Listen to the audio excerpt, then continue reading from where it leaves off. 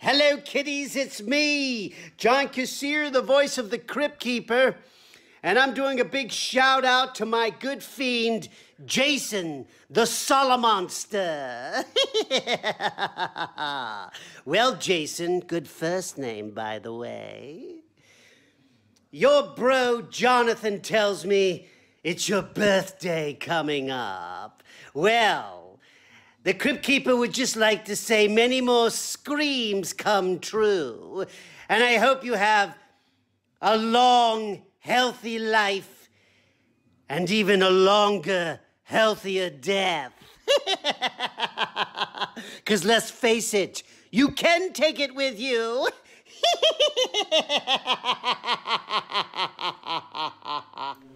You know, my birthday was going so well.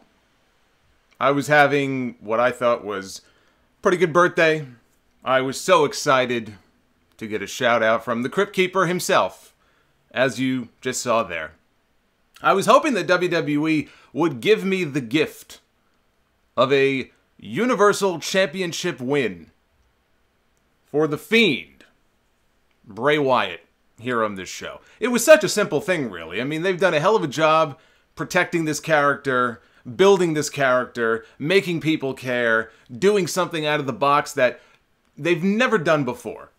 We've never had a character on television quite like The Fiend before. They had something special in this guy. And when I heard that they put him in a Hell in a Cell championship match this quickly, I thought about it a little bit. I said, well, it feels kind of quick, but you know what? Surely they have to put the title on him. It's too early to beat him. Hell in a Cell, you have to have a winner. You can't have a cop-out. And then I saw the poll that WWE tweeted out the other day.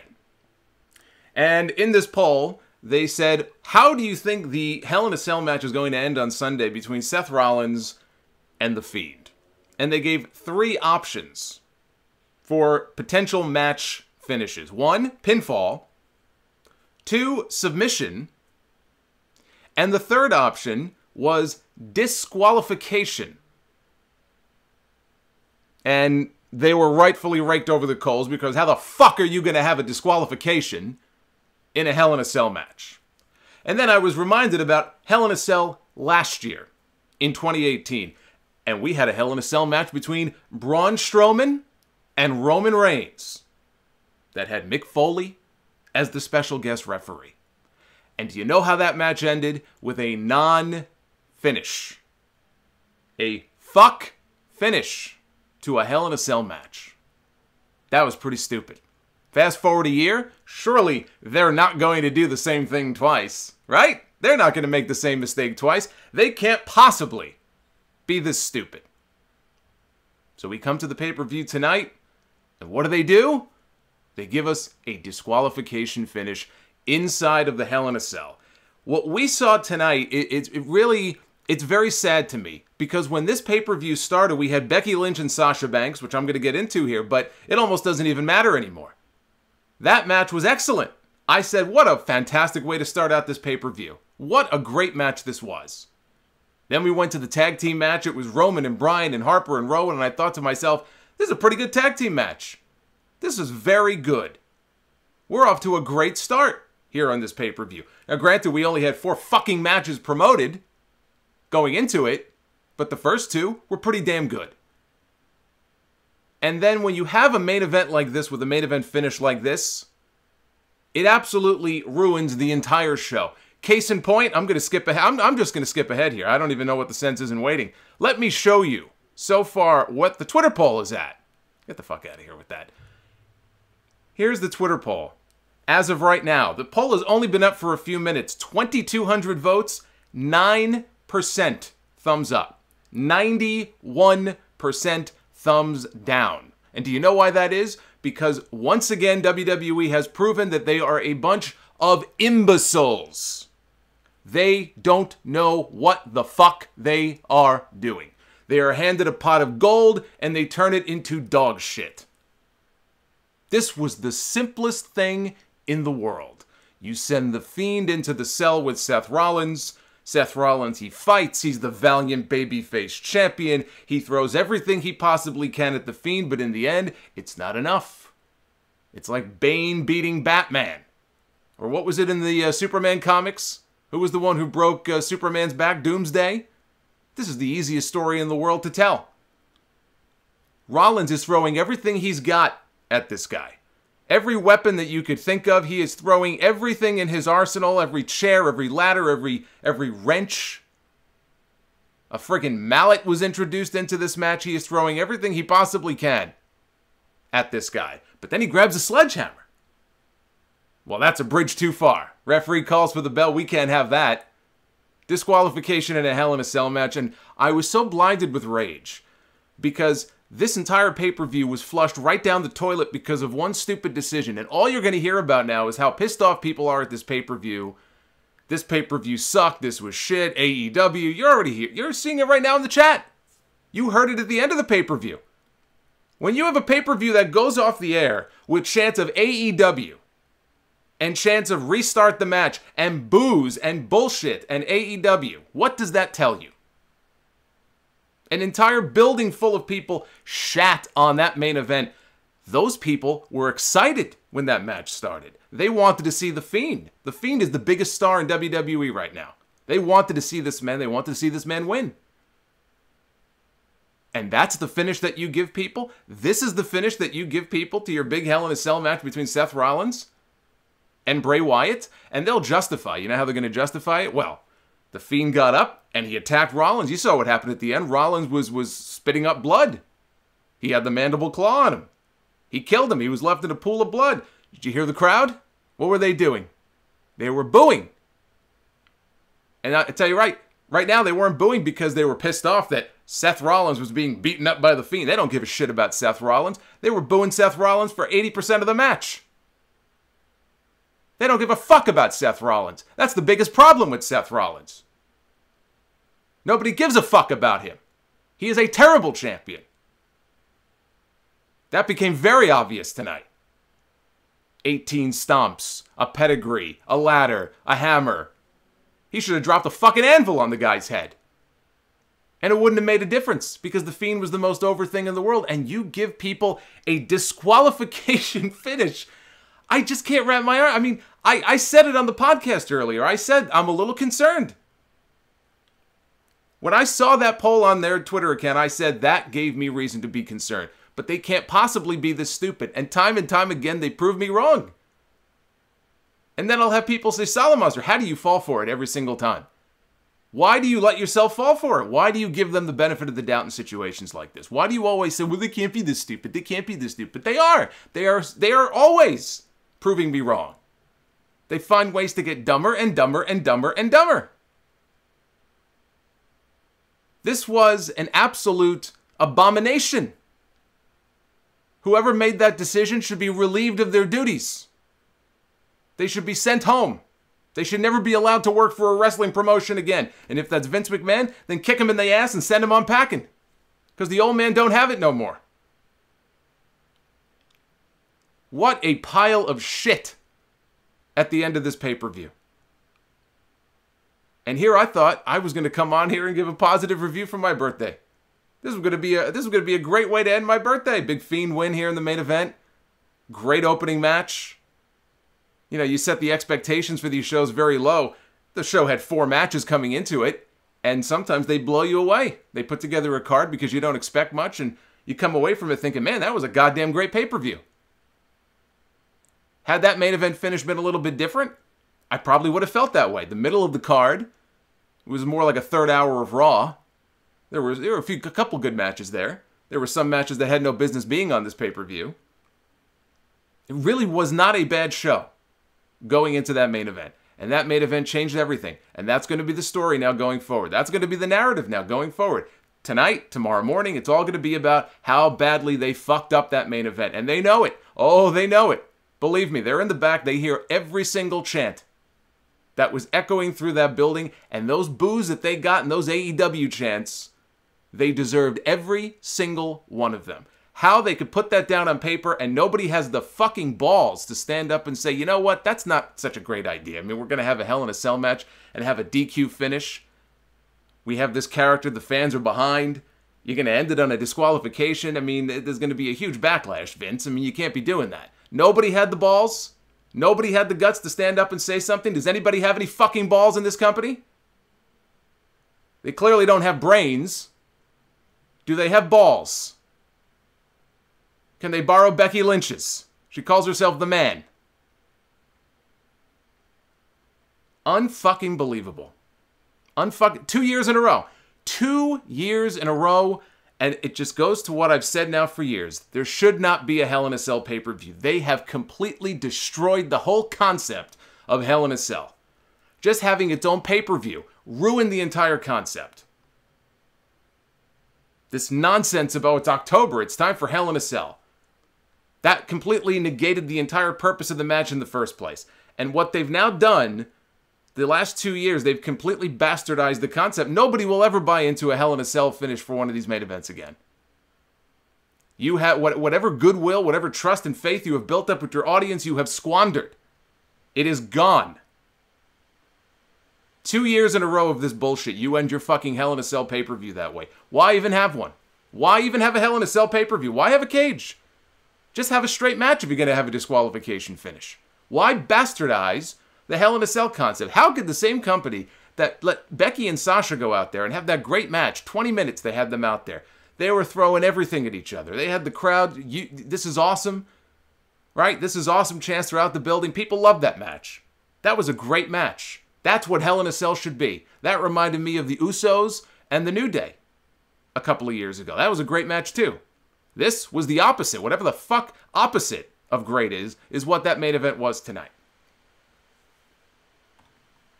I don't even know what else to say about it. I'm gonna talk more about it when I get later in the review. I don't even want to talk about the rest of this show now. I have all these notes I put together and I don't even give a shit. Unbelievable.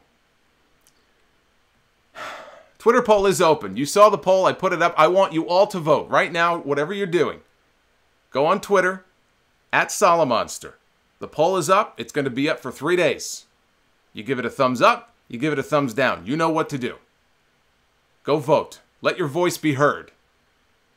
Don't think they don't have people scouring all these different accounts on social media to see what the fan reaction is. They don't have to go very far to find out what people thought of this show. I saw people on my Twitter timeline when that show ended. Media people. People who normally are very positive and very complimentary of WWE. Kissing ass. Even they were on Twitter saying, ooh, that was a bad finish. How can you have a finish like that? When you've lost those people, forget me. Forget me and some of the other podcasters and YouTubers. When you've lost those people, you know you done gone fucked up. I am going to be taking phone calls. It's going to be very interesting. I am going to be taking phone calls in a little bit. And super chats are open for those who wish to donate. I will try to get to those in a little bit. I know all of you in the chat right now have a lot to say. There is a lot of opinion about this show. Not a lot of positive opinion. I'm going to try to highlight some of the positive stuff just because it's not fair. It's not fair to Becky and Sasha and Rowan and Bryan and the people that went out there tonight and actually had some great matches. And went out there and busted their ass. I mean, Bryan had welts all over his body. Ali had this ugly bruise across his rib cage. I mean, these guys went out there and they gave it their all. And there were some great matches and they deserve to be recognized. And I'm going to talk about them, but then I'm going to get back to the main event and I'm going to say the rest of what I have to say. And then I'm going to turn it over to you guys. This is bullshit what they did here tonight. You would think that with competition now, I know it's not, head-to-head with Raw or head-to-head with SmackDown. But with competition now, you would think they'd be more sensitive to stuff like this. Let's not piss off our audience. We actually have something they enjoy. Let's not insult their intelligence. Let's not piss these people off. Let's give them a reason to stay with WWE and not pay attention to these other guys and not chant for these other guys. I guess not. Apparently that's not important to them. Apparently they're tone deaf. There was one match on the kickoff show. Lacey Evans against Natalya. This was Natty's Revenge. Lacey, I can't even talk about this. I don't even care about this. I don't even care. I really don't even care. Natty won the match. She got the sharpshooter. She got the immediate tap out.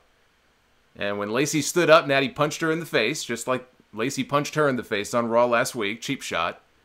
One good turn deserves another. And I thought maybe that was going to be the end, but then later on they announced a last woman standing match for Raw tomorrow night, where it's going to be Lacey and it's going to be Natalya. And, you know, I'm so furious right now. I just, you know, fuck. Seriously, fuck, man. What in the world are these people thinking? What are these people thinking? The pay-per-view itself opened with Becky Lynch defending her Raw Women's Championship against the boss, Sasha Banks. Sasha Banks had the right idea, by the way, when she went home for, 5 months? 6 months? She knew. She knew how incompetent these people are. This was only the second ever women's Hell in a Cell match. By far the better of the two. I don't think it's much of a stretch for me to sit here right now and if anybody is going to debate me on this, then you're a fucking imbecile. So don't even bother. Clearly, this was the best. I know that's setting a very low bar. That's like, I mean, I'm trying to think of a comparison here. I'm trying to think of an analogy to use. You know, it would be like saying I took a math test and my friend took a math test. And my friend is terrible at math and he got a 20, but I got a 22. So I got a better score.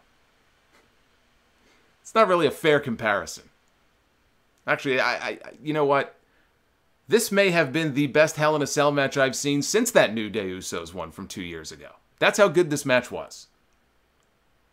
Sasha, right away, didn't waste any time, attacked Becky. They brawled underneath the cell. The cell had not completely been lowered yet. They were outside the cell. They got inside the cell. Sasha hit a Meteora off the apron into Becky. There was a ladder propped up against the cell. She hit a Meteora. Her knees went right into the ladder. That looked like it sucked.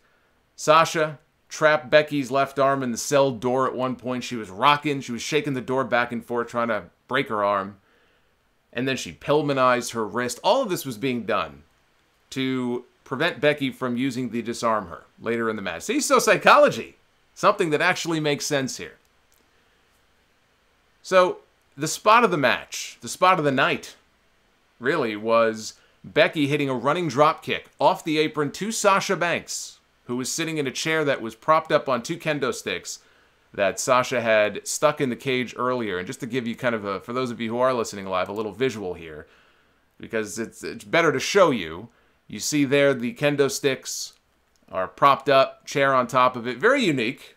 I can't say that I've ever seen anything like this before in a Hell in a Cell match, so I could appreciate them being creative. There was a lot of creativity here in this match. A lot more creativity than we saw at the end of this fucking show. Maybe they should let Sasha and Becky book the promotion. How about that?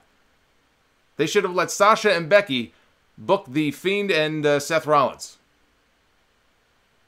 Had I known that that was going to be the finish, I would have said that Becky and Sasha should have headlined the show. 2020, of course. Who knew? But that was easily the spot of the night.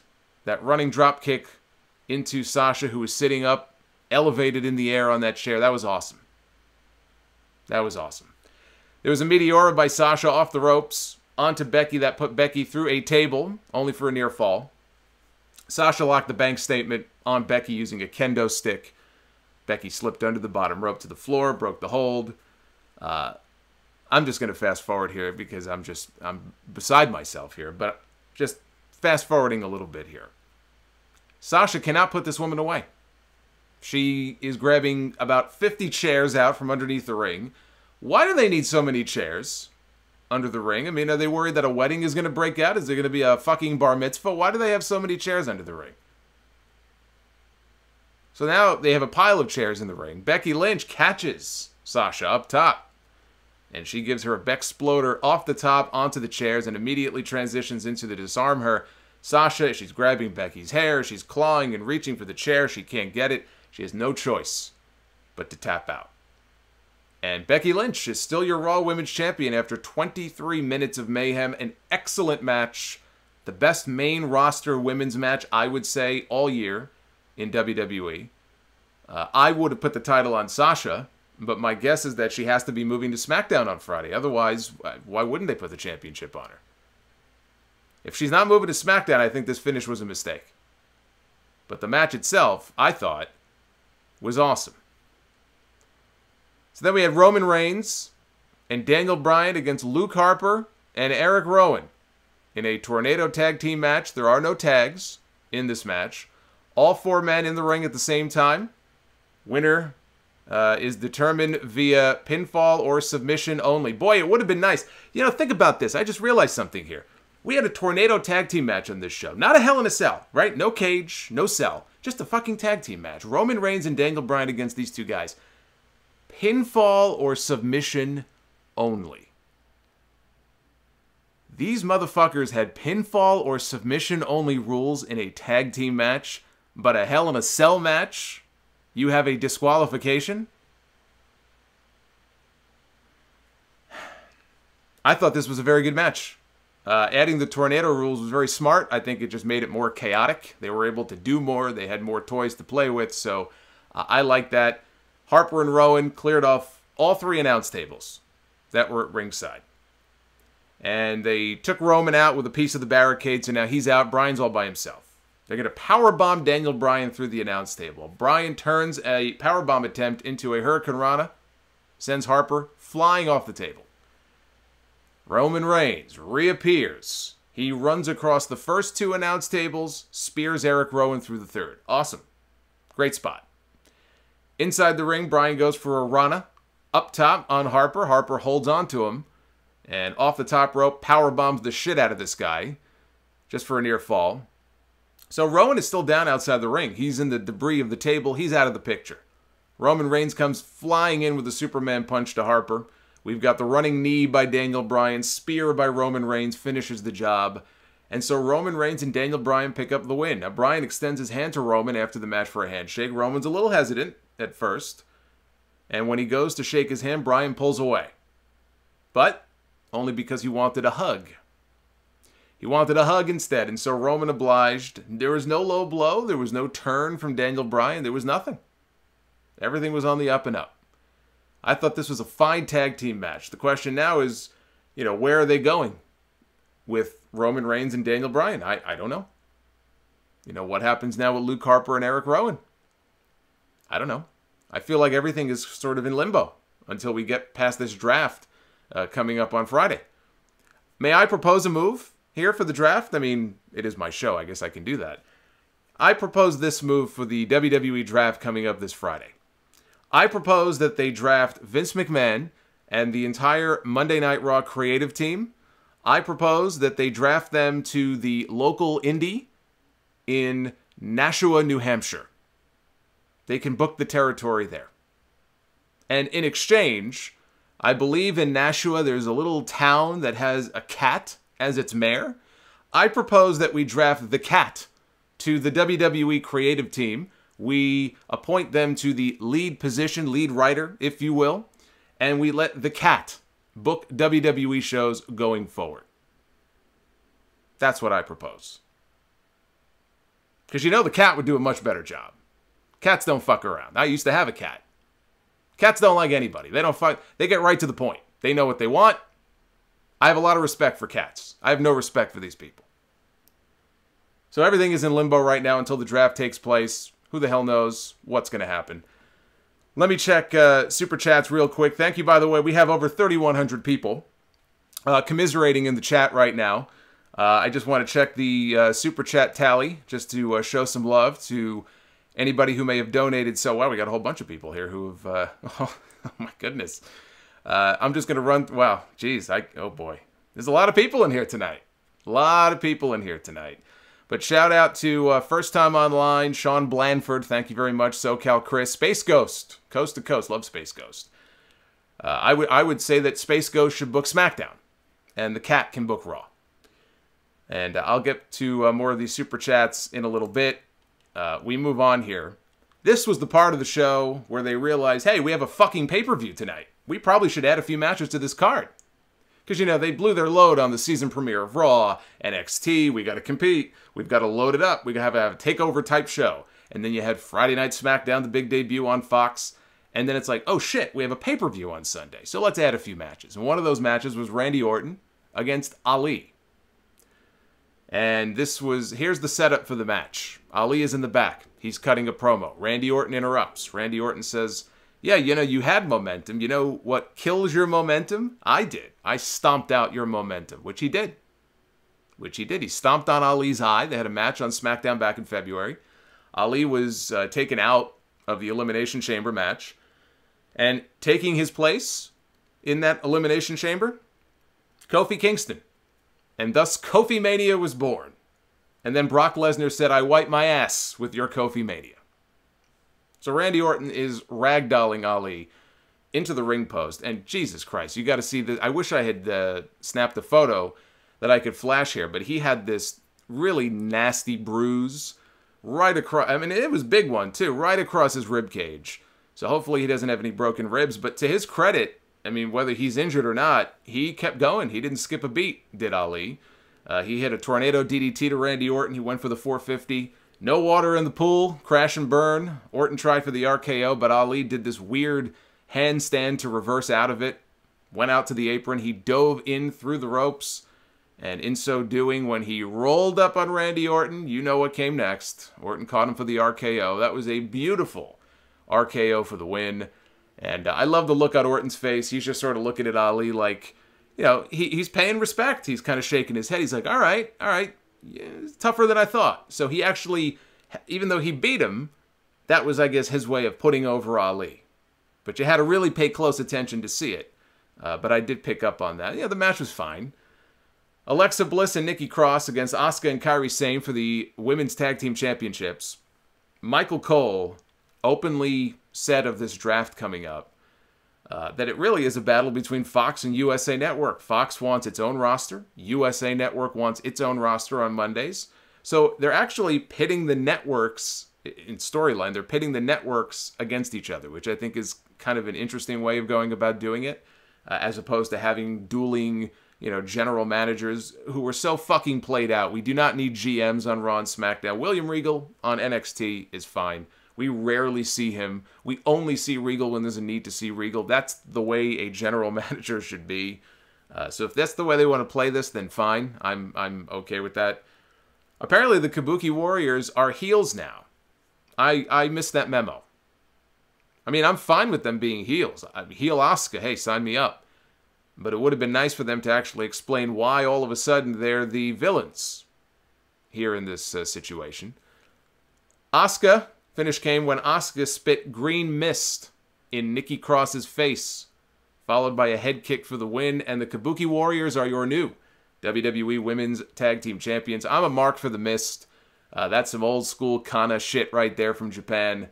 I like that finish a lot. The one thing I hated, and it wasn't exclusive to this match, because this was also the case with Corbin when he came out, I absolutely detest these WWE theme music mashups that they do, where they take one person's theme and they play it, and then they just cut to the other person's theme, and then they cut back to the other theme.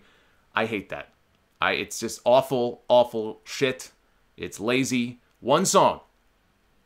Either make a new song for them, or use one song. This mashup shit has got to go. But that's a minor criticism. Asuka now is a champion again in WWE. The challenge is going to be finding opponents for them because they don't have much of a division right now. What does the women's tag team division look like? You've got Alexa and Nikki. The Iconics? I mean, give me a break. Who else is there? The well runs dry at that point. They don't have anybody to face. So I'm happy that they won, but now I'm looking at this and I'm going, you know, the draft is going to be an opportunity for them to call some people up. That's the only way they're going to be able to boost that division. Otherwise, what the hell does it mean? You won a title and you have nobody to defend it against. Well, who gives a shit? So they're going to have to find people for them. And this is where the show morphed into the third hour of Monday Night Raw. Things were going well, and then they just collapsed. We had Braun Strowman and the Viking Raiders against AJ Styles and the OC. This was every six-man tag team Raw TV match you've ever seen. Absolutely nothing special. And to make things worse, for all the talk about the main event, and there's going to be a lot of talk about the main event all week long, they did a similar bullshit finish here in this match. They went with the old disqualified for kicking too much ass finish, with the OC ganging up on Strowman, and the referee threw the match out.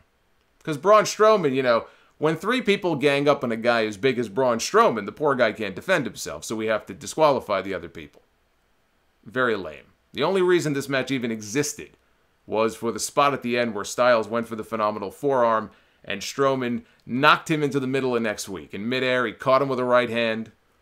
I mean, they kept pushing the whole Tyson Fury thing ad nauseum here on this show. Tyson Fury is going to show up on Raw tomorrow night. They're going to shoot some kind of angle, most likely to do a match, maybe in Saudi Arabia. Sweet Saudi money for, please God, no more. We'll see. We'll see what they're going to do tomorrow night. But this is Big Show Mayweather Redux. That's all this is. Right down to, the Big Show with the whole WMD balling up his fist. They're doing the exact same thing with Strowman. But at least if you're going to copy an angle, make it better. Well, tomorrow night, we'll see. Maybe they can make it better. Big Show Mayweather was a pretty hot angle. It's going to be hard to top that one, but they'll try tomorrow night. I don't have a lot of faith in this crew, and I'm not talking about the talent when I say that. We had Chad Gable. Yes, his name is fucking Chad. His name is not Shorty, you buffoons. Against King Corbin. Crowd chanted STD at Corbin. Thanks, Rock. That was the one thing about The Rock I did not like on Friday. I said on the podcast earlier, I actually was very entertained, largely, but the one part of that Rock segment from SmackDown that I hated was the STD shit. So now we get to hear STD every week. I think these people who write these shows might have STDs that have gone undiagnosed. And what's happened now is that it's besides their crotch, it's now rotting out their brains. Maybe that's what's happening. Maybe Vince McMahon caught syphilis years ago and didn't know it. And it traveled up his spine into his brain. And these little brain-eating amoebas are just eating away at his brain. Maybe that's what's going on here. A little bit of chlamydia, maybe. So Corbin takes the mic and officially christened Chad Gable Shorty Gable. So the Shorty G thing that was going around all the wrestling news websites, I think Meltzer may have been the first to report it, I don't remember, turns out to be true. A month later, but it turns out to be true. So they really are going with this Shorty shit. Graves would not shut up the entire match with this Shorty stuff. I wanted to put him in his own shallow grave. I was happy enough we got to see the Chaos Theory from Gable. We got to see the Gable moonsault right into the ankle lock. Corbin got to the ropes. Corbin grabs his Royal Scepter. He tries to hit Gable with it. Referee stops him. Gable rolls up Corbin for the win. I don't know what's accomplished by having these constant roll-up wins, slip on a banana peel, fluky BS finishes, but he won. He won. So that's a plus, I guess. But the match itself, it was a match. Later on backstage, Corbin ended up laying him out anyway, so it's not even like Gable didn't even get through the night with his head held high. He got left laying, so what else is new? Bayley and Charlotte for the SmackDown Women's Championship. Before the start of the match, Tamina, remember her? Yeah, she's still employed. Tamina, who earlier in the night won her very first title in WWE, 9 years working for WWE, and she now has the 24/7 title. So when she goes into the Hall of Fame, and you know she will, she could talk about that very first night that she won her very first championship in WWE. And it was the 24/7 title. She ran out into the crowd. This was earlier in the night. So the match is about to start between Bayley and Charlotte. And there's a distraction in the crowd. It's Tamina. Because she's a champion. Well, she has no idea what to do. This woman has never held a title in her life. The only belt she's ever had holds up her pants. She doesn't know what to do, so she's in the crowd. She's running away from somebody. Truth and Carmella are chasing after her. Tamina grabs Funaki from his post at one of the international announce tables. He wants to use him as a human shield. Funaki then assumes a fighting stance. He's going to fight R-Truth. And he didn't get the chance to. He got shoved aside. Unfortunately, we didn't get to see him do much of anything. Carmella kicks Tamina in the head. She lets Truth get the pin. And R-Truth is now, they said, a 20-time 24/7 champion. However brief it was, anything that results in Tamina winning a title to me is an automatic fail. So the match itself, by the way, there was a SmackDown Women's Championship match that was supposed to begin here. The story of the match was Charlotte working over Bayley's leg, working over her knee. She did go for her moonsault. I made a comment on Twitter. I said, you know, we saw Lacey Evans hit a beautiful moonsault. We saw Chad Gable hit a beautiful moonsault. Charlotte, please, for the love of God, don't do it. Don't do it. You don't have to do it. Her moonsault, again, it's the form that she takes. She lands on her feet every single time. She was a gymnast in her younger days. I'm sure that has something to do with it. I've never seen her land a moonsault, what I would consider, seeing everybody else do it the right way, I've never seen her land a moonsault the right way. She does the corkscrew outside. That looks pretty cool. I'm not talking about the corkscrew. I'm talking about the regular moonsault in the ring. When you have 2, 3, 4 other people in the company who do it better than you, it's time to abandon the move and let them do it. Why would you do something and look inferior at it? So she couldn't help herself. Everybody's got to hit their spots, right? Everybody's got to hit their big spots in all their matches, so she hit the moonsault. Not really, though, but she tried to hit the moonsault. Bayley used an inside cradle for a near fall.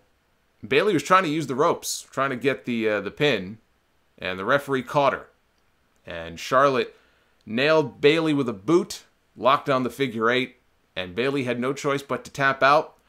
And Charlotte Flair is your new SmackDown Women's Champion. She is indeed a 10-time Women's Champion. Oh, there's the sloth. There's what the sloth thinks right now on your screen. Clearly, he's very excited by this Charlotte Championship win and the booking at the end of this pay-per-view. Always good to see the sloth here on this show. Hope he has a good night. He'll have a better night than I will, I'll tell you that. So Bayley threw a hissy fit, and she cried when the match was over. Basically what all of us are doing now because at the end of this pay-per-view, but at least we have good reason for it. And so I don't know where Bayley goes from here. I don't know if she'll stay on SmackDown now, if maybe now she'll go full heel. Maybe that's the story. Maybe the story is that she was trying to be a good person, she was trying to set an example for the kids, and she got fucked, and now she's had enough. And now we're truly going to get to see the dark side of Bayley. Or maybe they'll just forget all of this and nothing will happen. That's the WWE way of doing things. You see the phone number on your screen. I'm going to be taking calls here in a little bit. You see the number 989-282-SOLO. 989-282-SOLO. Let me just take a quick scan of what's going on in the chat. We got 3,600 people. What's going on, everybody? It's my birthday. What a shitty way for my birthday to end. But you know what? I take that back. This is actually a great way for my birthday to end because all of you are here. All of you are going to help try to wash the sour taste of the end of this pay-per-view out of my mouth because now I have to talk about this match. So we move on here to the main event. And by the way, while you're here, if you would give the video a thumbs up, that would be awesome. That would be so kind of you. Seth Rollins against The Fiend, Bray Wyatt. Inside Hell in a Cell for the Universal Championship. We had red lighting for this match. This was the Kane lighting. Remember when Kane first debuted all those years ago? And his first, I don't know, a couple of big pay-per-view matches. They darkened the arena and he wrestled in this red light. And I thought at the time, I said, this is very obnoxious. This is very annoying. I don't like this. I can't say I'm still sold on this. I'm still not a big fan of the whole red light. But honestly, you know, for the Fiend character, it works. It makes it a little bit creepier. Bray hits Sister Abigail early in this match. He hits Sister Abigail on Seth into the side of the cell. He is kicking ass. He looks great, right? Everyone is clearly, they love The Fiend. It's not surprising. We all knew, I think. It was pretty obvious. It wouldn't be very long before this guy would turn babyface. Whether he wants to or not, believe me, he's going to be the biggest babyface. Maybe not after tonight. I should take that back. He could have been the biggest babyface in this company. Hopefully they can wash the stink off him after what happened tonight. But Rollins is doing everything he can. Every move that he can think of in his arsenal. I don't think he hit the Phoenix Splash. Maybe everything except that. He hit a frog splash to the Fiend, off the top rope through a table. Fiend gets right back up. Rollins hits a stomp. Fiend gets right back up. Sister Abigail. But Rollins kicks out. So then Bray grabs a giant mallet from underneath the ring, very similar to the one that killed Ramblin' Rabbit in the Firefly Funhouse. He hits Rollins in the midsection with the mallet. Rollins fights back. He stomps the Fiend onto the mallet. So they're back in the ring now. Hits a stomp. Hits a second stomp. Hits a third stomp. Not enough. The Fiend is stirring. He hits a pedigree. Kicks out. The Fiend kicks out. I'm sure Triple H loved that. He kicks out of the pedigree. The crowd, by the way, every single time Rollins would hit one of these stomps, just to show you what a great Universal Champion Seth Rollins is, every single time that he would hit a stomp, the crowd would boo. Louder and louder and louder. He hit the pedigree, and you would think that Seth Rollins was the biggest heel in the business. That's how much they have bought into this story that Seth Rollins, oh my God, Seth Rollins is up against the toughest challenge of his career. We have to rally behind the champion. Burn it down, everybody. Burn it down. Let's burn it down and beat the Fiend. Nobody gave a fuck about Seth Rollins. All they wanted to do was see the Fiend beat this guy 1, 2, 3. That's what they paid their ticket to see. This was a one-match show. You had one job to do. People used to make fun of Kalisto all the time, every time he would botch. Or Sin Cara, not Kalisto. Well, Kalisto too, I guess. But Sin Cara, you had one job, Sin Cara. You had one job. Yeah, WWE, you had one job. That's all you had to do. You had one job. And you fucked it up. So, you could see where this was going. Rollins was not getting any love out there. And the crowd also was getting very restless. So, as this was going on for way too long. I don't know if they just had time to kill or what the deal was here. But they were getting very restless with what was going on. So, Rollins hits 4 more stomps. And I will say this about Seth. If the stomp is his move, then you should protect the move.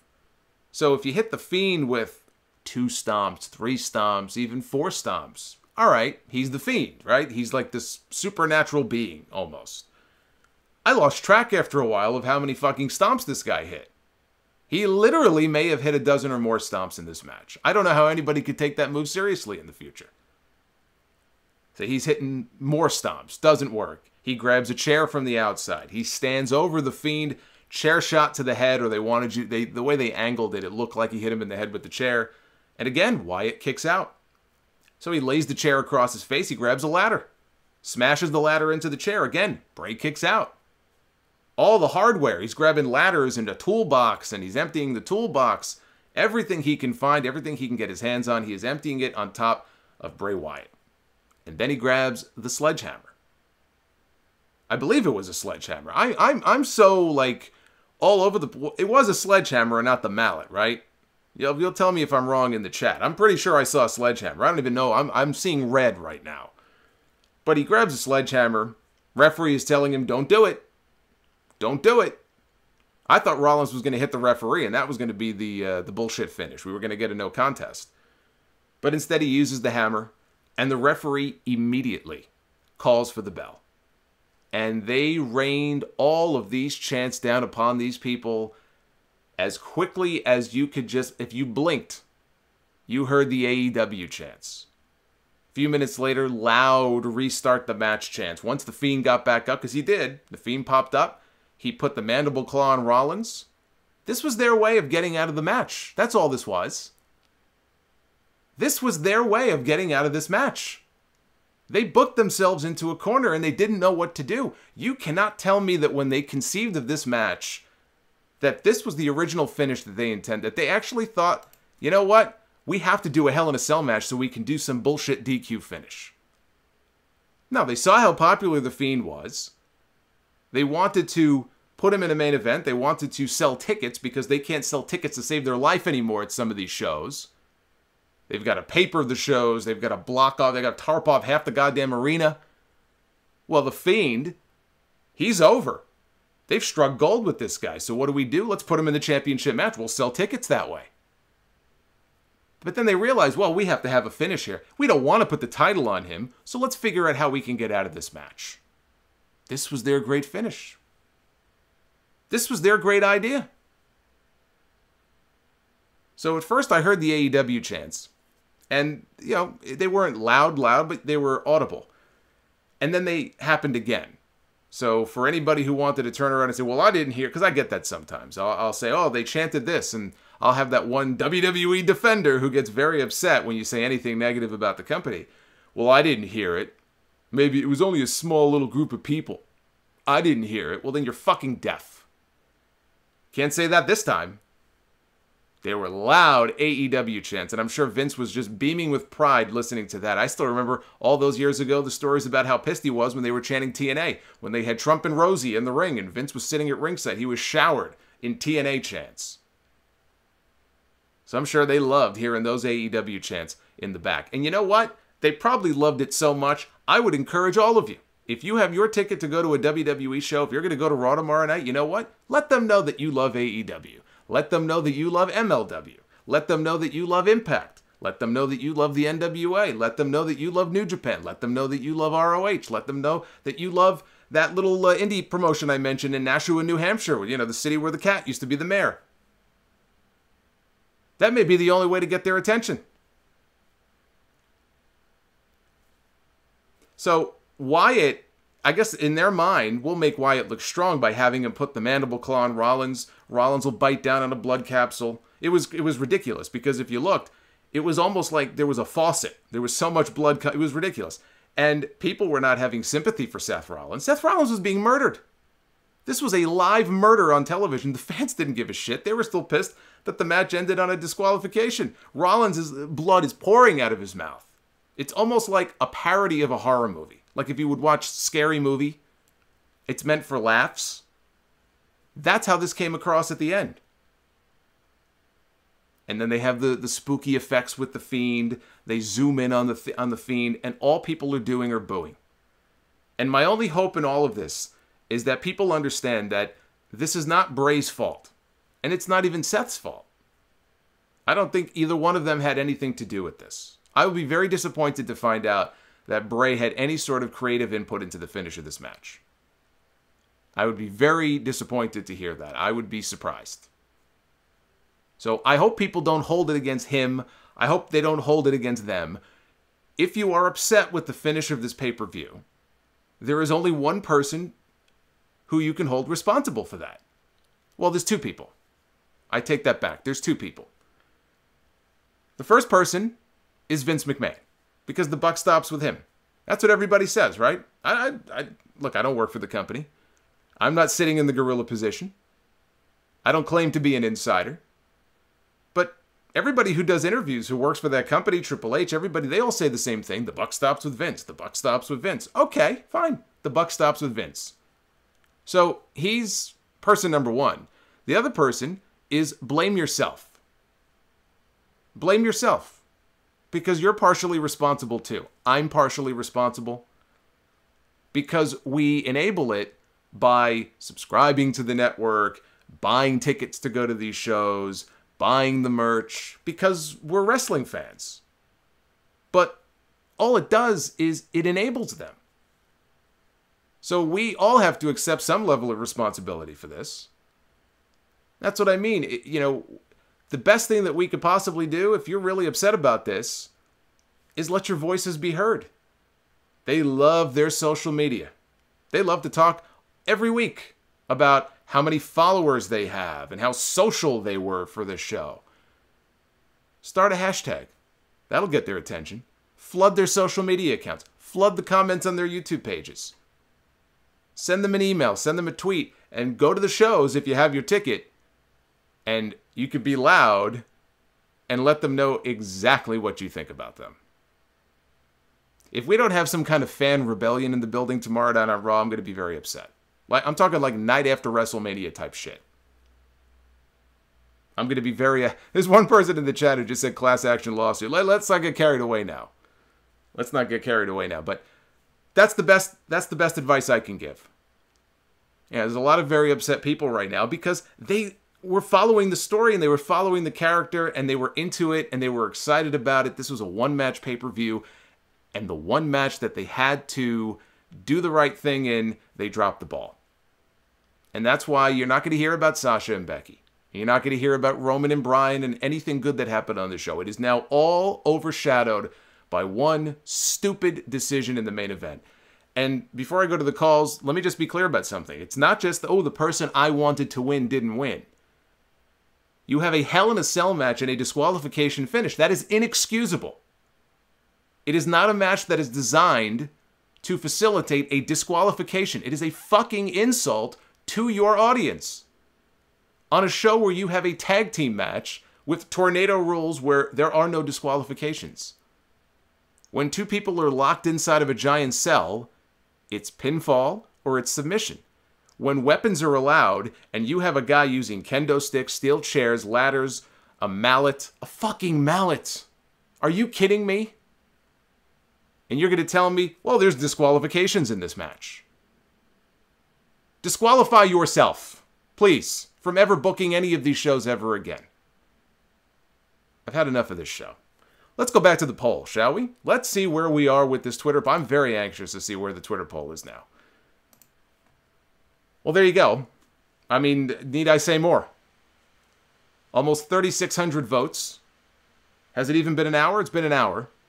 9% thumbs up, 91% thumbs down. And this rivals some of the worst polls that I've ever seen for some of the worst pay-per-views that this company has ever done. This rivals that Backlash poll from that show where Jinder Mahal became WWE champion. What was that? Backlash 2018, I think? This will go down, not as this, believe it or not, this is not the worst. This is close.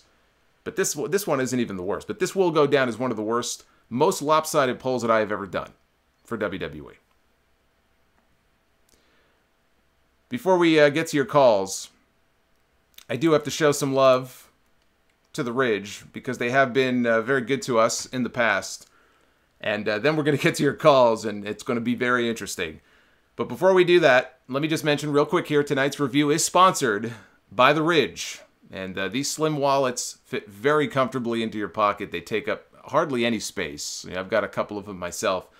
They have wallets in aluminum, burnt titanium, carbon fiber, and now a brand new one. They have introduced their new Damascus steel wallet, which is, actually this thing is pretty cool. If you look at the graphic there, that one on top, that's the new one. That's the new Damascus steel. It's like a forge welding technique, and they blend slices of iron and steel together.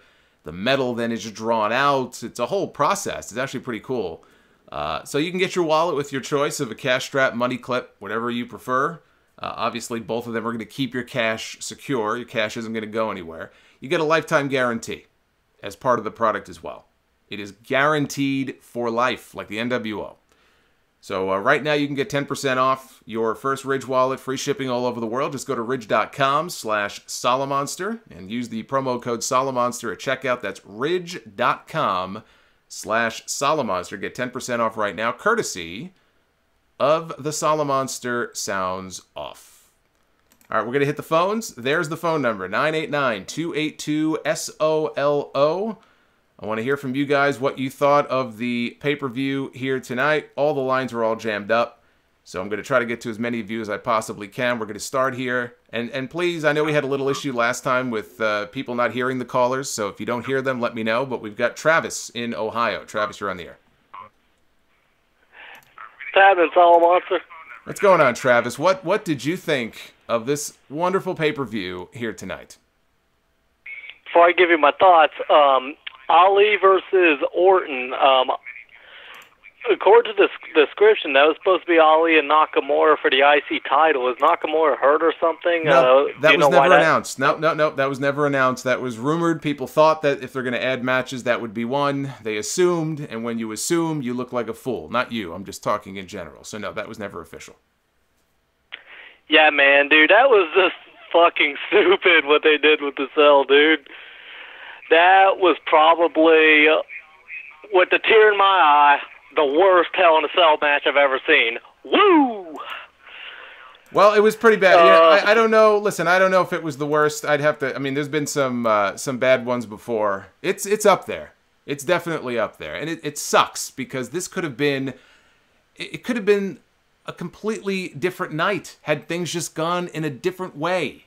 The red lighting and the Fiend taking all this abuse and bouncing back, and people were like they were into it. The way they were reacting, and Rollins with this look on his face like the fear of God has been put into him, they were going down the right road, and then it's like they took a wrong turn, and whee, off the cliff they went. And it's amazing how it just completely ruins. It completely negates everything else that happened on the pay-per-view. It's amazing. Let's go to John in Jacksonville. You're on the air. What's going on, Jason, my friend? What's going on, John? Oh man. WWE has a very funny way of reeling you in, and then you get a nice shit sandwich at the end, as if I could quote you, my friend. Nice shit sandwich. Oh, yeah. Tastes good, doesn't it? They got, I mean, it was like the week-long build. They had you with Monday Night Raw, and then let's see the pattern. Well, Monday Night Raw had that same kind of theme with Lana and Lashley at the end.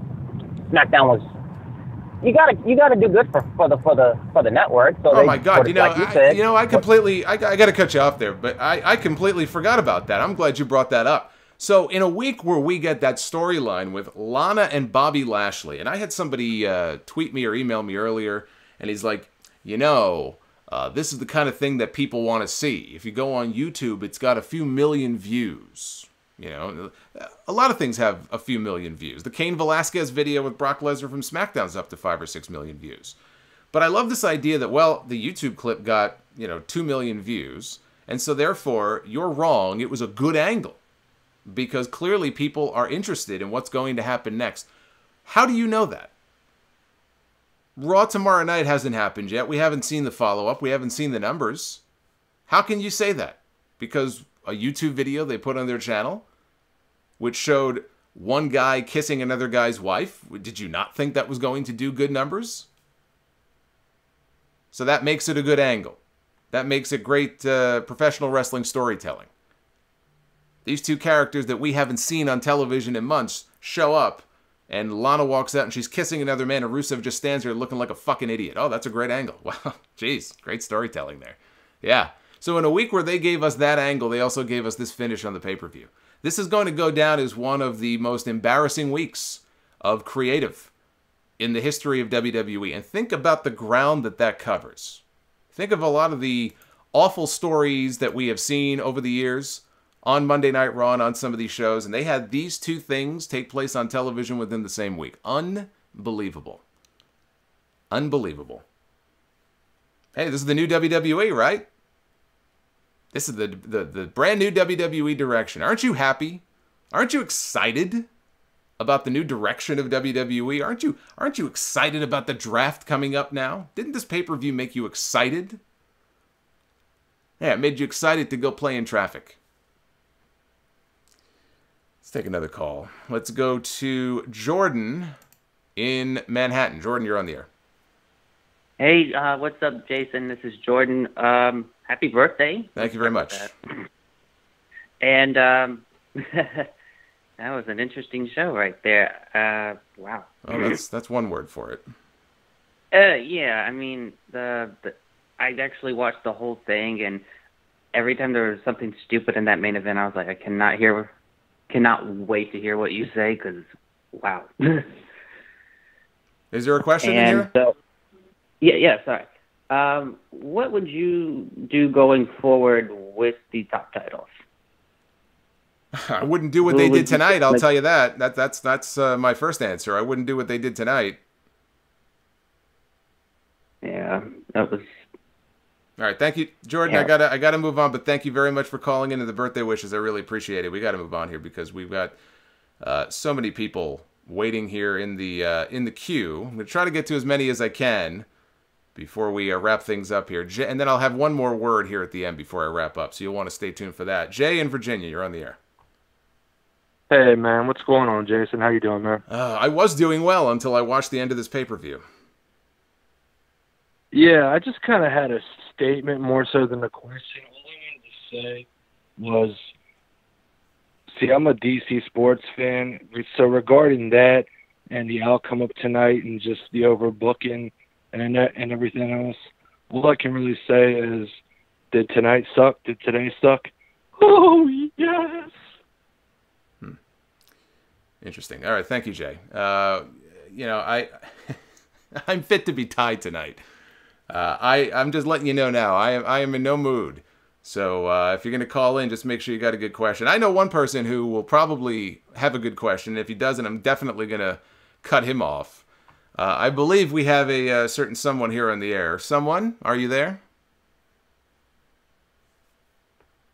I guess not. He's not there. No, can you hold on a second here? Noah. Are you talking about me? I am talking about you. Finally, where are you, man? You said you wanted to come on and talk about something, and then I don't hear you. Well, I was screening calls, but I'm back. And happy birthday, Solomonster Sounds Off. You know, what's so happy about it? Not much. Let me tell you. You know, this is going to go down. I have to say, this was going along well. You saw the shout out from the Crypt Keeper that I got, and I got a lot of very nice messages and everything. And, you know, birthdays can be one of those things that are very depressing because you're one day closer to death. So it's kind of weird that people celebrate birthdays in the first place because it's like, what the fuck are you even celebrating? You're one step closer to being dead. But I was having a good day. And then I had to sit down to watch this pay-per-view. And it started out great, and I was in a great mood. And I said, all we got to do is get to midnight. If we can get to midnight, that's one complete day. This will go down as one of the better birthdays I've had in a while. And then I saw that, as that other person just said, that shit sandwich in the main event, and it just completely ruined the whole thing for me. So now my birthday, this is going to be one of the worst birthdays I've had in a long time. I don't know what to say. I mean, I do know what to say. Ryback, Braun Strowman, and now you can add the Fiend Bray Wyatt, right? Just they tee him up. I didn't hear your comments earlier, so you might have said something to this effect, but I mean, what the fuck?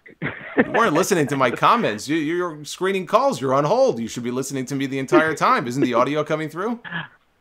I was listening to the callers, the wonderful callers. Thank you, everybody. You should be listening to me. All right, listen. What is the main point that you wanted to make here? Did you by any chance talk about the stomp and how they fucking obliterated? Oh, not only did they obliterate the Fiend Bray Wyatt, but they obliterated the stomp in one fucking match. As a matter of fact, I did. I talked extensively about that. Okay, good, because I'm sorry, I'm a little bit distracted here by screening, but I have to. I mean, I'm going to cancel the WWE Network. I'm going to voice my opinion. You're right, because we're all fools here if we don't do something about it. And I think something has to be done. You know, this is insane. Well, how many chances are we going to give this company? Well, people can at least, if nothing else, they could always rely on me being here to talk about this shit, so they don't have to watch. You know, I'm worried about you. Actually, you're worried about me. I'm worried about me too. Yeah. After this show, I think you should stop watching it too for your own health. Well. But then people would be very upset because I'm their outlet. They've already given up on it. They rely on me to watch this stuff so they can keep up with what's going on. I guess. This is just just ridiculously tiring. This set them up, knock them down. Previous caller, said that too. You get invested. You want to see things happen, and then I think they hate their fans. That's it. Yeah. I believe that. I believe that. All right, I'm going to send you back to the screening room. Thank you, brother. And I'm going to take some more.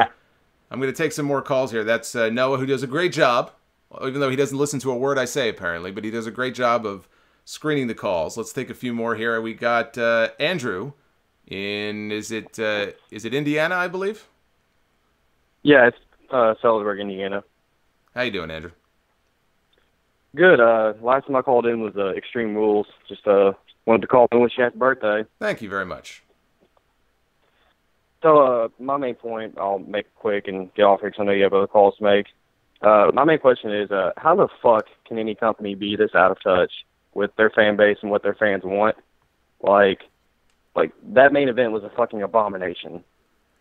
Yeah, no, I mean, there's no... The thing about it is there's no excuse for them to have a pay-per-view main event set up. And clearly they had this set up at least a couple of months in advance. Remember, the advertising leaked? So this was not like a sudden decision. They knew well in advance that they were going to do this. So with months of preparation, or at least several weeks of preparation to think about what they were going to do, to think that this was the best they can come up with is mind-boggling to me. Absolutely mind-boggling to me. James, let's go to James here in California. You're on the air. Hey, Solomonster. Just want to wish you a happy birthday. Thank you, James. I have a quick question for you. So after this match, how badly do you think the mystique of the Fiend has been damaged? Where do they go from here? Like, who do they book with him next? Does he go against Seth again, or like how can they salvage his image after this? Well, I almost think they have to go with Seth again. This issue, how could this be over? There was no resolution to it at the end of this match. He put down Seth. He was bleeding all over the place. He left the champion laying. I mean, unless he gets drafted onto a different show. If Fox really wants the Fiend, I've heard rumors that Fox wants the Fiend on their show. Well, I don't think Seth is moving. So the draft could end this. That's what I mean. Everything is in limbo right now until this draft takes place on Friday. Until this draft happens, we just don't know what direction they're going to go in with any of this stuff. But the way that this pay-per-view ended tonight, I don't see how this could be the end. And if they expect to come back with this match again, then I could sit here and say I sound like a broken record. They need to change the title. I said that coming into this pay-per-view. So what does it even matter anymore? Beyond Rollins, who else could the Fiend go up against? That's the problem with putting him up against your champion. Your champion is your top guy. Once he's gone through the champion and hasn't won the title, he's got nowhere else to go. Finn Balor would have been a likely opponent. And Balor's back in NXT, so he's off the table. Yeah, you've got someone like an Aleister Black who's MIA on SmackDown. Maybe Aleister Black is drafted to Raw, and they can do something with The Fiend and Aleister Black. Now, if it were up to me, I figured he would win the championship. You could draft Black over to Raw, and you could have built to a championship match at WrestleMania between Black and The Fiend. So I hate to kind of blow it off this quickly, but that could be another direction you go in as well. Let's go to Blaine in Texas. Blaine, you're on the air. Hello, coming in. No, you're not, actually. Try calling back, because I'm getting a weird echo here. So let's move on. Let's go to... Oh, my goodness gracious. Let's not go there.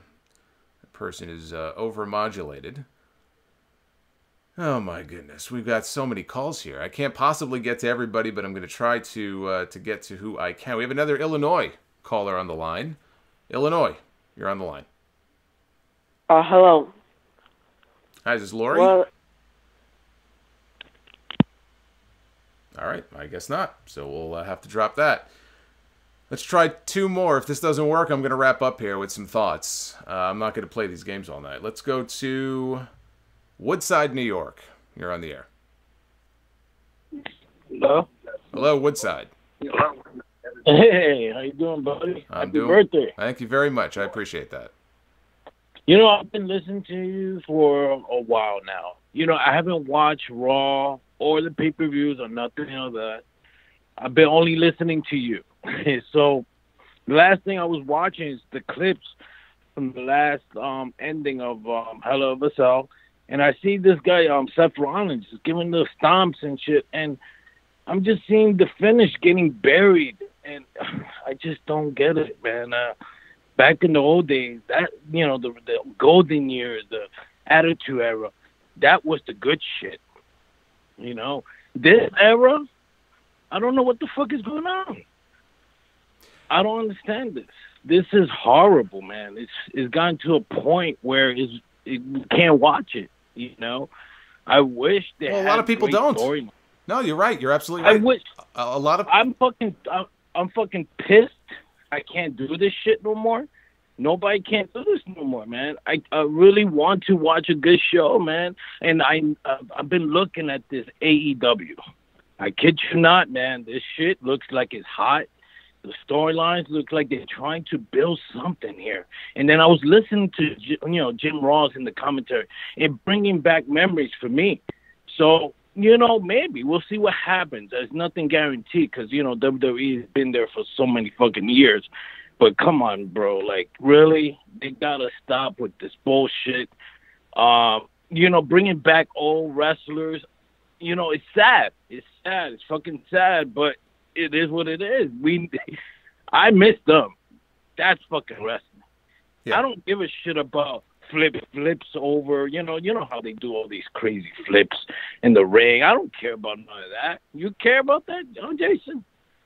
Well, I mean, if it's done right, not just flips for the sake of doing flips. I mean, then that's different. That's a whole different thing. But I think you hit on a good point. I'm going to let you go here, but thank you for the call. You hit on a good point. You know, we're in a period now where they trot out these legends every single week, and they build everything around Saudi Arabia and all these big shows because that's where they make the most money. Saudi Arabia is handing them a whole bucket full of money, so we'll just do whatever they want us to do. You want Hulk Hogan and Ric Flair? You got Hulk Hogan and Ric Flair. You want Goldberg and The Undertaker? Fine. You got Goldberg and The Undertaker. And it's everything else takes a back seat. The main roster takes a back seat. And this is why people like Corbin and Rollins and all these people, you know, I don't just dump on them for the sake of dumping on them. There's a reason why these people don't come across as cool. Yeah, this guy was just talking about the Attitude Era. How come things were so different back then? Do you think in the Attitude Era that we had clean finishes in every match? We had fuck finishes in matches back then, but somehow these guys, you know, the core guys, were able to survive it, and it actually enhanced the story, or it enhanced their character. It didn't hurt them at all. Austin was cool, Rock was cool, DX was cool, Undertaker was cool. So where's the cool factor? Why were things so much cooler back then than they come off as now? Or are we just out of touch? I don't think I'm out of touch. So what's different now about it? Why can't they make their current roster come across like stars? That's the biggest problem. They don't have any stars. The Fiend was the closest thing to this new big star that they had, and I think they can still have. I'm not saying he's dead, but tonight was a very big misfire. But what about the rest of the roster? Why is it like that? Well, maybe if you stop trotting out all the legends that make everybody else look inferior. You had Hulk Hogan and Ric Flair come out on TV last Monday night. Their segment jumped in the ratings over 500,000 viewers. There was no other segment on the entire show that came even close to that kind of growth. Hulk Hogan, who can barely move, who's about to have his 10th back surgery, Ric Flair, who almost died, over 500,000 viewers. And they had Ricochet and Cesaro and all these other people, and 100,000 viewers turned off, 200,000 viewers turned off. Why? Why don't people want to stick around to watch the new guys? Do the new guys suck? I don't think they suck. So what's the problem here? Is it how they're being portrayed? They don't have stars anymore. And when they have one, and they're right on the cusp of breaking through, they drop the ball and fuck up. And that's one of the things that made me so angry about tonight. They had something, and they fucked it up because they don't know what they're doing.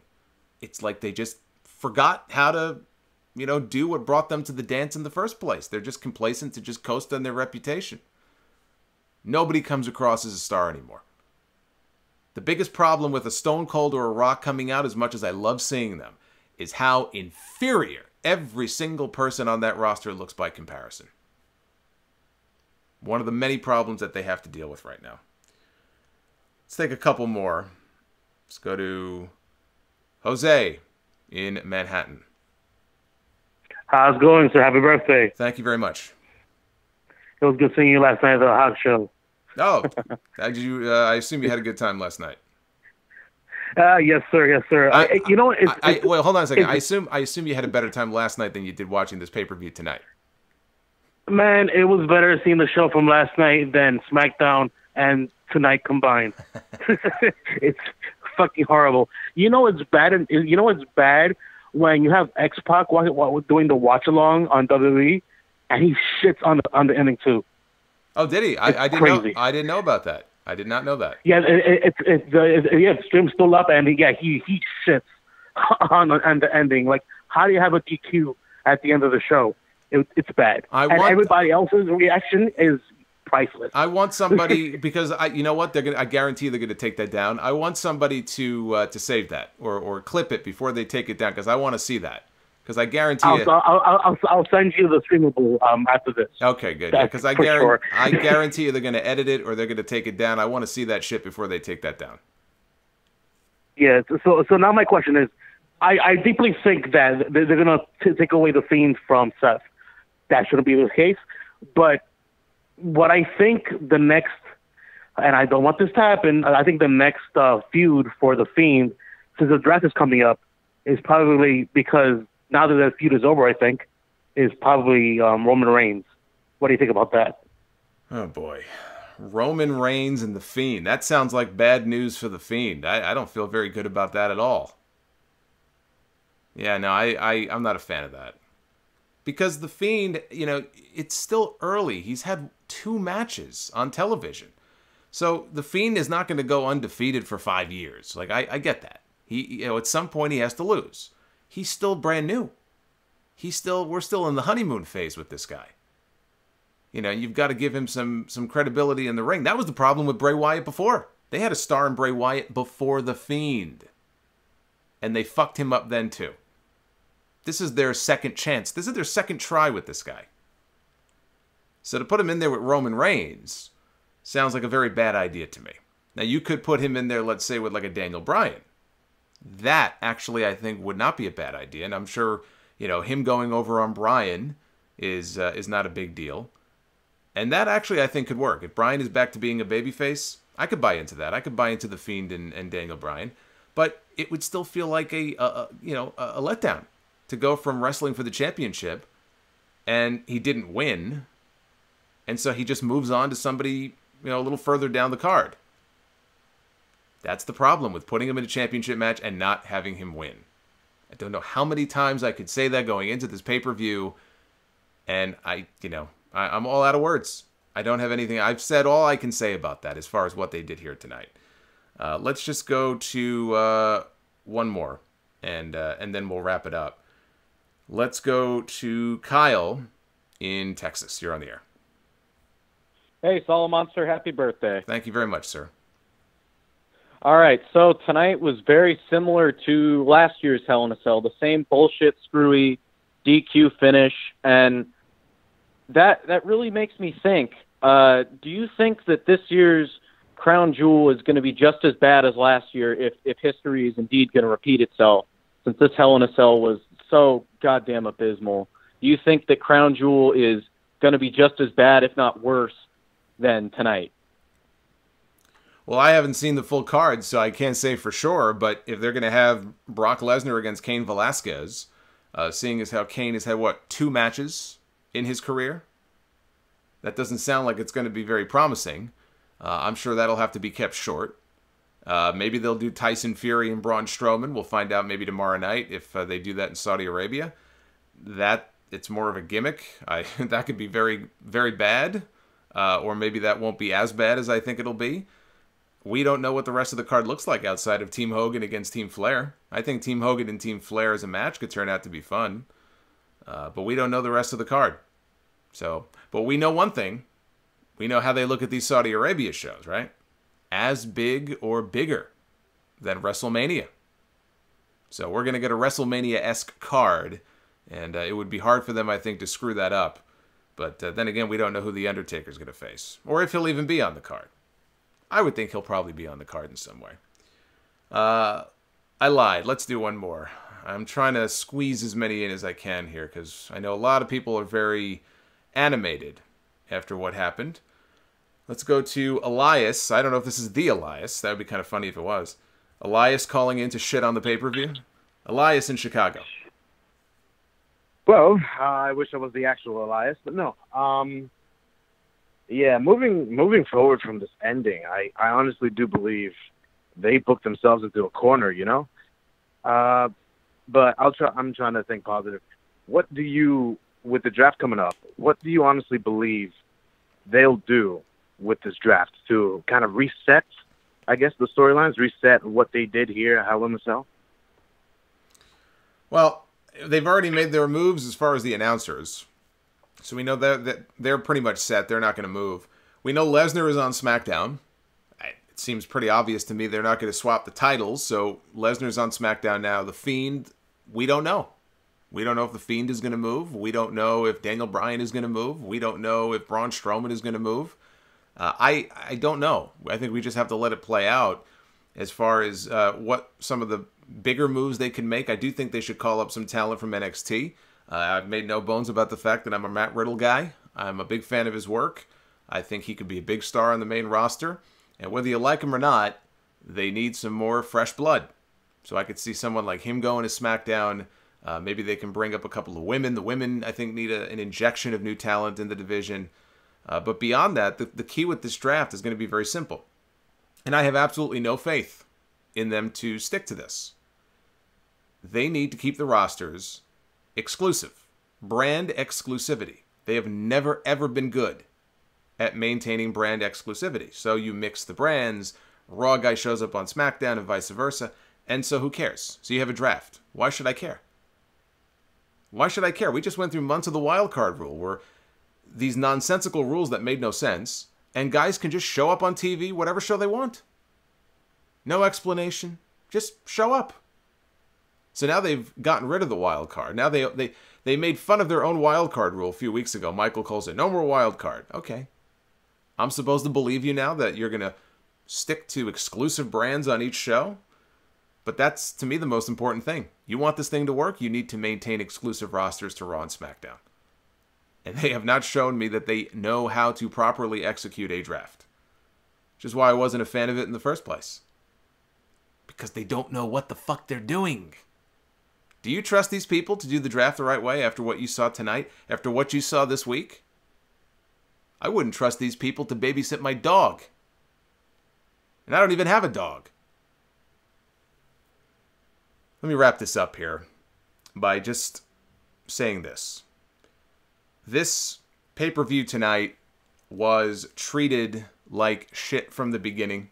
They did not put much thought into this. I saw, was it Meltzer or somebody the other day said, I talked to somebody in WWE and they said, when you see what the card is going to be, it's actually a really good card. Everyone's going to be really impressed, right? Okay.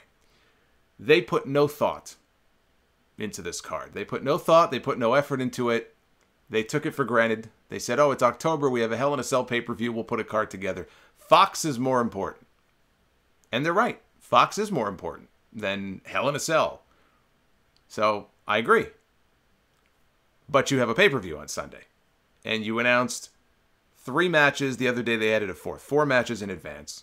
We ended up with how many matches tonight? 7 or 8, I think. And so it's no wonder some of those matches like Gable and Corbin, I mean, the fans like Chad, but, they were library silent during some of these matches on this pay-per-view. So they put very minimal effort into this pay-per-view. It was all built around 2 matches, the women's Hell in a Cell and the main Hell in a Cell, the men's Hell in a Cell. That was the selling point of this pay-per-view. Bray Wyatt was in all the advertising. They sent him to news stations. He was doing the weather. Everything was built around that. And WWE right now has competition from AEW, and there's a lot of other wrestling promotions. They're not in jeopardy of losing their standing as the #1 promotion in the world. That will never happen. They're too big. They make too much money and they're too big. They will always be #1 when it comes to that. But there was one very interesting story that kind of got lost when the ratings came out for the AEW Dynamite show last week. Dynamite did 1.4 million overnight viewers on TNT. And then they picked up, I think, another 400,000 for the replay, and then another 100,000 or so up in Canada. I don't know what they did in the UK.